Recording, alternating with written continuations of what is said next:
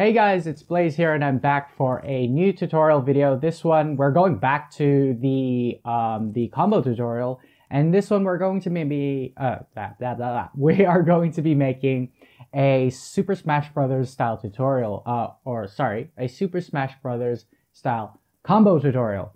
But before I actually get into it, I would first of all like to thank Benjamin from Heartbeat Studio, as well as Ryan from RM2K Dev. Hopefully I didn't get your names wrong.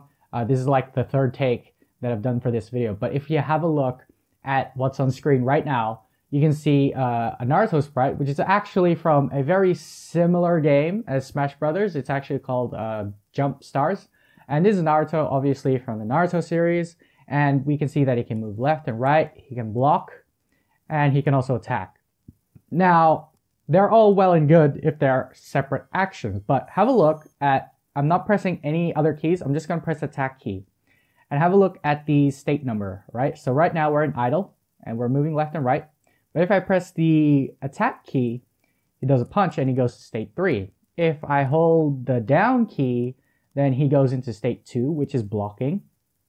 And if I press any one of these directions, whether it's up, down, left, or right, and I press attack, he plays a different animation based on that. Now, you can turn this into a fully fledged game using the logic that I'm going to show you today. But before we get into that, let me show you the logic map. Now, you can pause it here, and because this is pretty self-explanatory, at least I think so, pause it here, have a look at what's going on, and then I'll explain it. Okay? All right, so what we're looking for here is we're looking for input. So if we're not pressing any other key, or if we're pressing up, or if we're going forward, which should be left or right, or if we're going down, which is basically guard, then what will happen is if we're going left or right, then he'll run. If we're holding down guard, then obviously, if we're holding the down key, then he goes into the guard state. But in any other case, it doesn't do anything. When we combine these different inputs with the attack key, then he'll play a different animation, as well as that will also have its own sort of set of collision checks and other things to do. But for now, we're just looking at the collision checks in general. Let's have a look. Let me just check my timing and see if I'm still recording, and I am. Let's have a look at the actual object. So in our room, we just have one object, and that's really all that it does. And in the create event, what we're going to do is we're going to set up a state machine. Now, again, I'd like to thank Benjamin from Heartbeat Studio for helping me out indirectly with this. He's got a video of his own in his RPG for Beginners series. But basically what we've got here is a state machine, and we're setting it to one of the scripts that I've written up, which is basically the ready script. We're then setting the image speed, or the initial image speed, to 0.17. I've found that that works really well. And then we set the input, which again from the logic map, to idle, basically doing nothing. And the action is ready, again doing nothing. So let's have a look at what we've got here. These are the macros. If you've never used macros in Game Maker, this would probably be very useful knowledge to have. Macros are basically read-only variables. Essentially, they're variables that you can't change once you've set them. So I've got idle, forward, up, and down as my input macros, and I've given them a value of 0, 1, 2, and 3. Really, it doesn't matter what value you give them, considering that they're just for the purpose of a state machine. But if it's something different, like maybe time or something like that, then you might want to give it a proper value. I also have ready, light attack, and heavy attack. Now, obviously, these are the actual attack keys, whether we're pressing an attack key or not. Pretty sure you can make the link there. So if we're ready, we're not actually doing any attack. Light attack and heavy attack are pretty self-explanatory. Let's have a look at this array system, or this array setup that I've got. And you can see that inside the brackets, I've got two separate variables. That's because these are, let me just pull up my timer. Good, 5 minutes. That's because these are 2D arrays. If you think about a 2D array like coordinates, you have, two coordinates here. You've got X and Y, right? And they change depending on where we are in the map. Now, that's essentially all that it is. That's what it's there for. This 2D array system is basically an X value and a Y value. That's all that it really does. And we have a combination of each of those, right? So we have idle. Again, let me pull up my macros. We have a combination of idle plus ready. Basically, is doing nothing. If we're pressing forward, or basically left or right, and we're not doing anything, then he'll go into the run, he'll play the run animation. And if we press down and ready, then he just goes into, he plays the guard animation too. Again, it's the same concept, but this time we're using the light attack. So if we're going into the light attack, then the object will play the right sprite. Now, keep in mind that this is pretty basic. As your game gets bigger and bigger, obviously it'll have different entries, but the setup is pretty much the same. So let's close those. That's all in the create event. Again, I'd like to thank Ben because the original version of this was like huge. It was massive. There was switch statements everywhere, and it was really messy and not very beginner friendly. So in this, we have this function called script execute, which is much easier to use than using a switch statement, much easier to read. But it basically does the job of a switch statement. So what it does is it takes the current state. In this case, when we create it, we go into the state ready, and it just runs that script over and over again. And then we change our sprite according to input and action. I will explain that later once I get through this. And then in the animation end event, this is the only place that I've had a need for switch statements, at least for this video. And here we basically tell them to, in the guard state, then we're going to tell them to stop animating at the end of the animation. And then in the case of attack, at the end of the attack animation, we need to reset the image speed back to 0.17. We need to change the action back to ready as well as the state back to ready. Now you can see that there is a difference in the colors because one is the macro and the other is a script. And of course, in the draw event, we're just getting him to draw itself, and we have some debugging going on too. But you don't need to have the debugging. What you do need to have, if you do have a draw event, is the draw self piece of code, and that's really all that it does. So here we have the get input. You can see that I have left and right mapped to A and D. So basically I have WASD set up. And right now I just have one attack key, which is shift. That's because I don't have all of the attack animations. But really, once you make the game, really the difference would be like light attack and heavy attack. Nothing too different there. And you would obviously just assign them to different keys. Again, I've got them set up to be check pressed instead of just holding the key down. And that's all that it is. So, you know, pause the video and read through my code at any given point in time. I'm taking my time to explain it so that you guys can get the most out of it. Excuse me. Next, we have the ready script. So this is one of our states.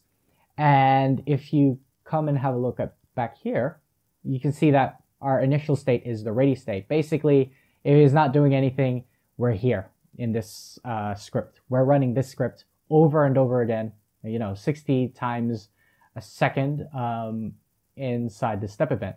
So we're setting the state to that. Now, here we have input checking, so for moving left or right. Again, feel free to pause the video at any given point in time because you'll learn from that. As well as my explanations. If our horizontal value, basically, if we're moving left, then we need to scale the image left. If we're moving right, we scale it right.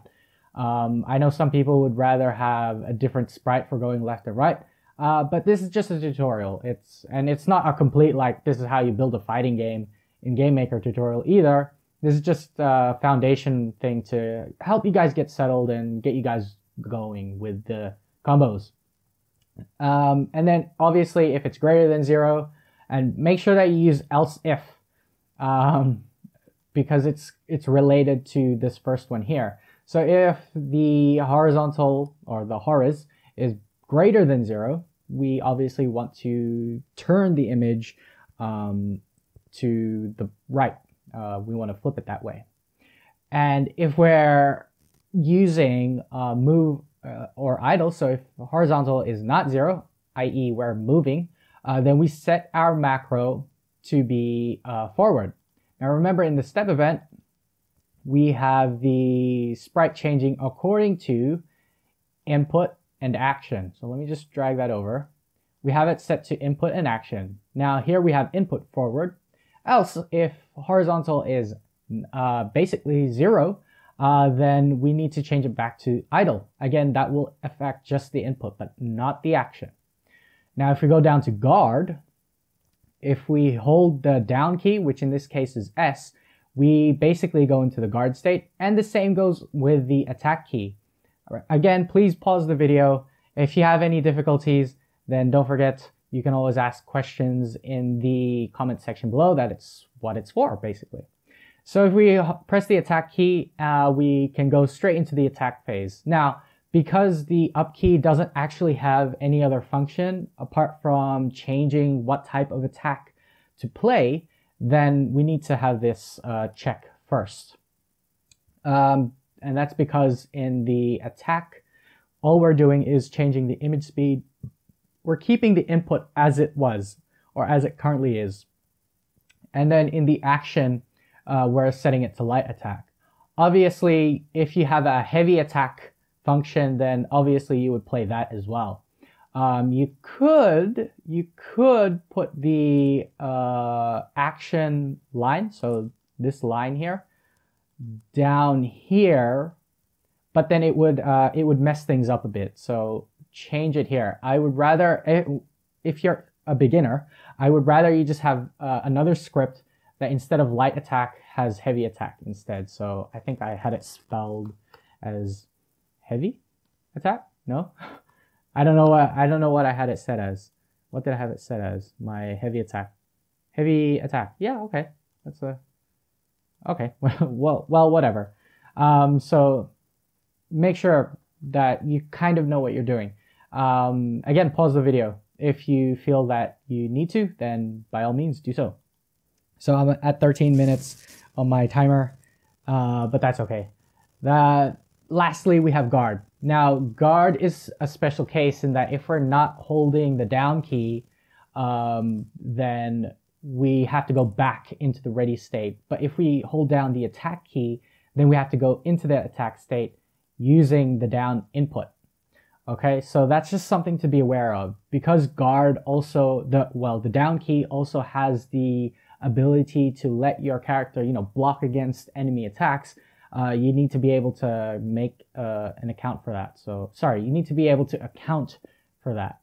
And so we have here, the down key is also the guard key. If it's something completely separate, like if the guard key is, I don't know, say like a Q on the keyboard, then you don't need to have this. In fact, you can just go straight into the attack phase. But that's just something to be aware of. Seeing as we have to hold the key down in order to actually block, then we need to constantly check for our input if we are in the guard state. But apart from that, everything is pretty straightforward. So hopefully you guys learned something. I will finish off this video by playing the code, and again, scrub the video. You guys can pull the video back if you have any questions. Then hopefully I've answered them in the video somewhere. And so, pull back the video, pause it, play it at half speed if you need to. But if there are any questions, if you're still confused, then by all means, ask a question. I'm always open to answering questions. I try not to delay with them. So ask them if you want, or if you need to, especially if you need to. Now, before I leave, I want to tell you guys that there won't be a video next week. That's because I'll be moving again. So I need to pack and get everything ready. So there won't be a video next week.